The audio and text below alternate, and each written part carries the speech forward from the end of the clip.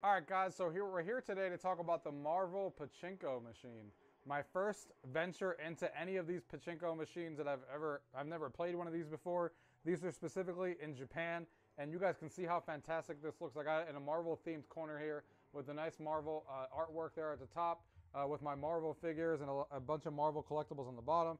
But today we're here to talk about this Marvel Avengers Pachinko machine and what a Pachinko machine is. And also what this machine can do that makes it really cool. So let's go ahead and dive into the video. Gaming tech, eating brekkie is the gaming tech. Going for a brekkie is the gaming tech. Gaming techie is the gaming tech. Gaming techie. Alright guys, so this Pachinko machine, I wanted to give you guys a quick overview before I show you guys some gameplay. So you guys can see this thing has some crazy lights. Like, this is going to grab attention in any room. Like I said, these Pachinko machines are really popular in Japan. And the reason that they're really popular here in the US is because in Japan, you know, they're not allowed to actually have casinos or anything like that from what I've heard.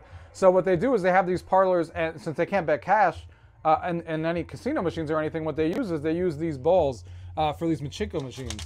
And you use these balls here, and that's what they used to play with. And then they basically, when they actually win, you know, they get all the balls that they won. Let's say they started with 500 and they won 2,000 at the end. They get a receipt or something that says that they got 2,000 Pachinko balls, and then basically they go around the corner and redeem them for food, prizes, money, whatever the case may be. And that's kind of how they get around like a loophole, from what I heard, of not being able to have official casinos that you can actually bet money with, like we do here in the US. And they get around their laws because they're actually not getting money at the place that they're actually playing. They're going around the corner and using it for other things. But these Pachinko machines are really popular in Japan, guys. And the reason that some of these end up coming into the US also is because they have a strange law in there as well, that even if they follow those rules, after a year to 2 years, these machines have to leave the parlor in Japan. They have to get rid of them and they have to put new ones on there. So for us, what that means is these machines only see like a year of use sometimes, or a little bit more than that. And then they get sold off, and they have to get rid of them. You know, people get them and they sell them off, you know, overseas to here in the U.S. folks and stuff like that. And I got this machine from a website and a guy who's been really, really awesome. I'll have his link down below because he has a bunch of these different Pachinko machines that I think you guys will be really interested in, including this Avengers one if you guys want to take a look at that, and some other ones that exist. He's been a really cool guy, and you know, I got in touch with him to get me this machine. And like I said, I'll have his link down below so you guys can take a look. But you guys can see this thing came in perfect condition. Like, nothing wrong with it at all. He packaged it perfectly, no issues with it, and it looks just brand new, basically. It doesn't smell like smoke like some of the parlor ones. You know, it's just fantastic. He even went above and beyond. Before he actually sent me this machine, he took a 10-minute video showing me how it works, how to turn it on, how to use it, all that kind of stuff. And you know, he went above and beyond as far as just sending me this machine. So really, really solid job, guys, and definitely check out his website below. So as far as this Pachinko machine, you can see what makes this one really cool is, of course, all the lights and flashy stuff that is Avengers themes. You can see here the danger sign. You can see here at the bottom the Avengers logo. You can see inside, guys, there's an actual screen in there. Yes, there's an actual, I don't know how big it is, maybe like a 15-inch screen or so in there, but that's an actual LCD screen that actually plays. And you can see here that it has, you know, some animatronics in there and stuff, like the Captain America shield, his head, the Spider-Man logo up there. You got the Deadpool mask in there, Iron Man, you know, all these different things. And you can see what happens is basically what you do in Pachinko is basically these little balls that I was talking about. You kind of put them in here and you shoot them with this. And I'll show you guys some gameplay here in a minute, but basically you adjust the speed of how you want this to shoot out. The more you hold this to the right, the faster it goes up. And it shoots out from here at the bottom, and basically it shoots and goes all the way up. In the beginning, you're trying to let it go up to here and then come back down through all of these little pins and get it into this A in the middle. This is basically you trying to hit jackpot. When you get 3 in here, jackpot hits. And when you get jackpot, basically, it starts spinning the wheels just like a regular slot machine does. And you'll see numbers on the screen and they start spinning. Eventually, when you get all 3 numbers to match, you're in bonus mode. And when you're in bonus mode, instead of aiming for the ball to go up here and then come back down, what you're now aiming to do is go all the way to the top and come all the way on this side. And this little door opens up here. When this door opens up, then you start putting the balls in there and then you get a ton more balls. because of course the object is to get as many balls as possible. So when you're in bonus mode and your balls start going in there, then you start getting a ton of balls in here, and it just starts going crazy, and you get more and more balls. You can also get balls if you land one of the balls in here. You get like 6 balls, I think, if one of your balls goes in there. And it's just a really fun game. But what sets it apart, of course, is not just that, it's the screen and the effects. And of course, this being a Japan machine, this is in Japanese, so of course you're going to hear that here in a minute, that everything is in Japanese and stuff because it's a Japan machine. But you know, if you're a Marvel fan, you know, all the things that this thing does, lights up, it's fantastic. You know, this thing even moves, the Avengers logo comes out and the danger sign moves when you're in certain modes and stuff. It has a bunch of missions you can do. It has some mini games where sometimes you have to smack this thing in the middle a bunch of times over and over again because you might be fighting a ball. So it's not just the balls and the slots that you're playing, but you're playing these little mini games that come up throughout the movies and stuff.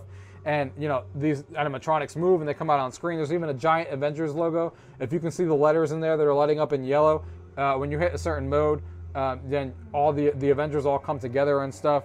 Not easy to do, so you probably won't see it throughout my gameplay, but really, really cool. And something crazy on this particular one, they don't all do the same thing, by the way. This is what the Avengers one does, but there's different other ones out there, like a Star Wars one, and they all have their unique features. But this one actually blows out air in certain parts of the minigame out of your hand here. So while you're holding this, it actually pumps out air, you know, when you're fighting different bosses and stuff. So it's really, really cool.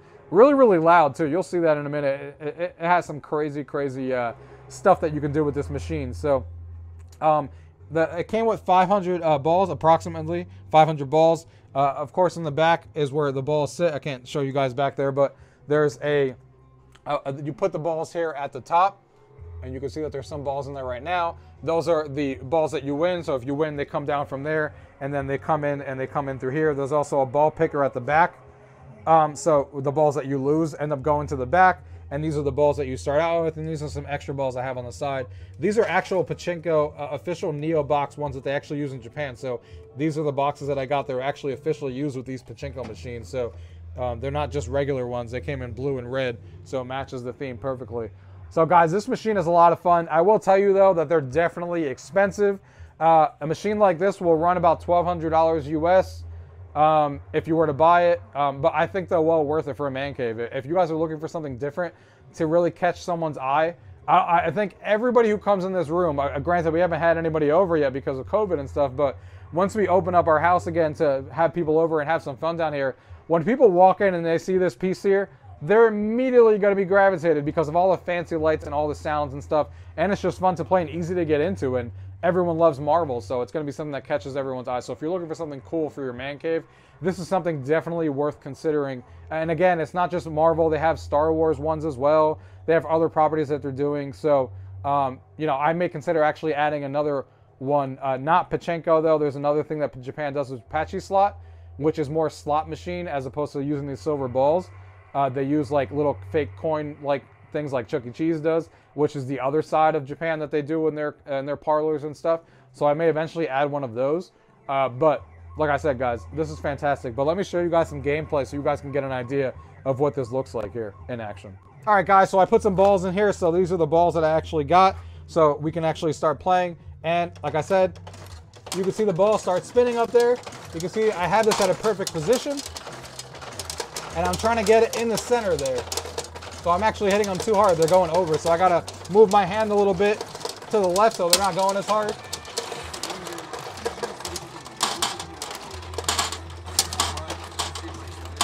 You can see they're coming down the rail. So this is a good position for my hand. Trying to get it there in the middle. You can see, oh, there goes one. See if we get another one. There goes two. There goes three. You can see the wheel start spinning. Now the numbers are coming out. You can see that this is like a slot machine now, the numbers, and you're trying to match three. So you're trying to match three here, and if you match three, that's how you get the jackpot. You can see I'm winning some balls here, because some of the balls are going in those little circles here. It's really chaotic. You can see some of the balls are coming out there from the ones I'm winning. You can see, again, they're going in the center again. Oh, there's another one. So I got a slot machine there. Trying to get them to match. And I did run out of balls here. So you can see how fast you could lose your money if this was in an actual casino parlor. Oh, I actually just won three more. Let's see how we do with these. And you can see all the action that's happening on the screen, you know, with the characters and stuff as you're playing these slot machines. And I did, you know, run out of all of them. And you can see that this is obviously like a slot machine. I could be here all day and the numbers may not match. We're still trying to get these to match to get the exact same number. So this is more referred to as a skill machine, but skill machine because there's some parts of it of you actually hitting the balls up here and trying to line them in the middle. That's where it takes some skill. But once you actually get it in the center, you're still relying on a slot machine mechanic that you have to get the numbers to match. You can see 661, we almost had that. And then in a case like this, you obviously grab more balls if you had it. And then of course you keep playing and you're trying to get more as you keep going. And you're trying to get them again to keep going and get them in the slot machine. There's one. There's one that I just got. There we go. It tells you to push that in the center. And if you want to get serious too, on this handle thing that I'm pushing, you can actually hold this little white button and it will actually only shoot, instead of it shooting automatically when you have it like this will be shooting balls automatically. I can hold this and then shoot them one at a time if you really want to get skilled with the shots that you're taking and stuff. But unfortunately, we can be here basically all day before I actually get one of the slots to actually hit, because this is made like a slot machine. So I don't know if I'm actually going to be able to hit anything, but like I said, you saw that it told you to push and stuff, but there's also times where it tells you to smack it over and over again for a ball you're in. These fixtures will actually move, like Spider-Man's thing will move into the center. You know, the Avengers logo will form. There's a lot of different things that this thing will actually do. But again, unfortunately, it's all based on luck. So it's hard to actually, you know, get it to replicate when you're doing a video. But that's a general overview of what the machine can do and what you guys can expect from it. Again, this is a Pachinko machine that I got from the guy below. You can see his website. This is definitely one of the centerpieces in our room now. Like I said, it's a standout for people to have in their man cave, even though it's expensive. It's not something you're going to run into every day and people are going to immediately gravitate towards it. Not something that people are going to see in other videos. And I think they're going to be really, really happy with it. So check it out, guys. Like I said, they have other properties to look at. If you guys have any questions about what this machine can do, or, you know, Pachinko machines in general, leave those questions down below. If not, thank you guys for watching. Until next time.